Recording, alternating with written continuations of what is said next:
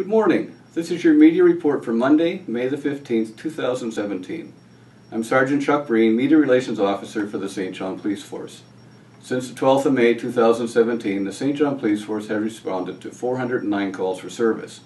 We'd like to hear from anyone that has any information concerning any of our calls or investigations. We can be reached at 506-648-3333 or at our email police@stjohn.ca. Or you can do it anonymously through the Provincial Crime Stoppers at 1-800-222-8477 or on their website at crimenb.ca. On Friday afternoon at 1:30 p.m., St. John Police responded to a call of theft in progress at the Walmart on Westmoreland Road. Police were advised by staff that a male had come into the store, selected a number of items, placed them in a bag that he had brought with him, and then left the store without paying for the items. The male was followed by store security and was observed running across Westmoreland Road and going into McAllister Mall. Responding officers searched the mall and located a male matching the description of the suspect. The male had the articles from Walmart with him, as well as some articles from a store in the mall.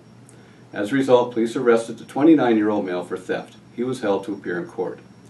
On Friday evening at 9:05 p.m., St. John Police responded to a call from the Regent Motel on Ocean Westway to remove a male from a room. Staff advised police that a male had entered a room that was not his and was currently inside.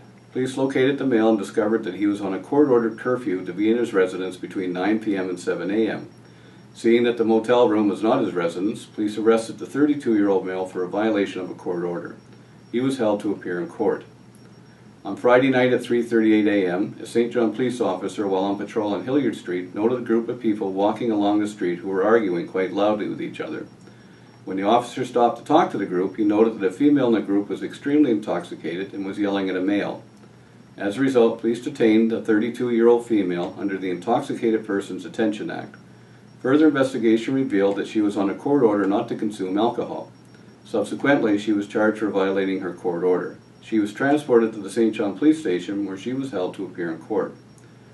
On Saturday morning at 6:23 a.m., St. John Police responded to a call of shots being fired at a residence on Park Street Extension.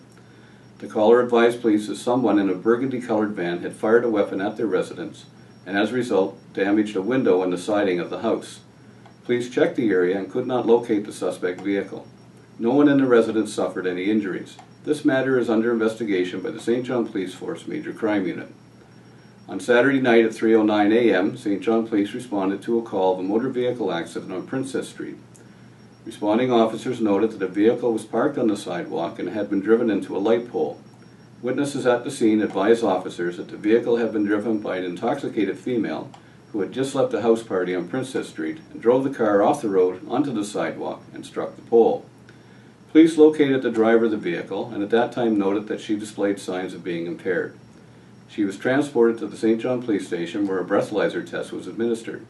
As a result of the readings, police arrested a 26-year-old female for impaired driving. She was released to appear in court on a later date. On Sunday night at 2:09 a.m., St. John Police responded to a call of a motor vehicle accident on the viaduct at St. Patrick Street. Responding officers noted a vehicle on its roof on the northbound lane. There was a male standing on the road beside the vehicle. Officers spoke to the male, who was bleeding and also displayed signs of being impaired. The male was transported to the St. John Regional Hospital by paramedics.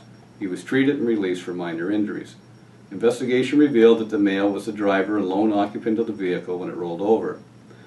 He was transported to the St. John Police Station, where a breathalyzer test was administered.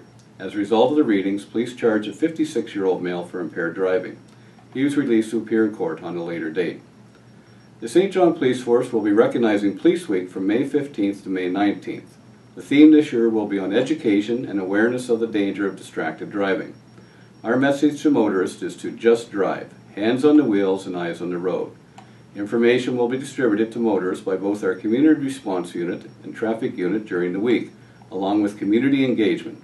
It will also be an opportunity to remind motorists that the fine under the Motor Vehicle Act is $172.50 for talking or texting on your phone while operating a motor vehicle. This will conclude the media report for Monday, May the 15th, 2017.